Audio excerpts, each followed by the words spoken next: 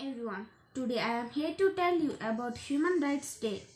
Human Rights Day is celebrated annually around the world on 10th December every year.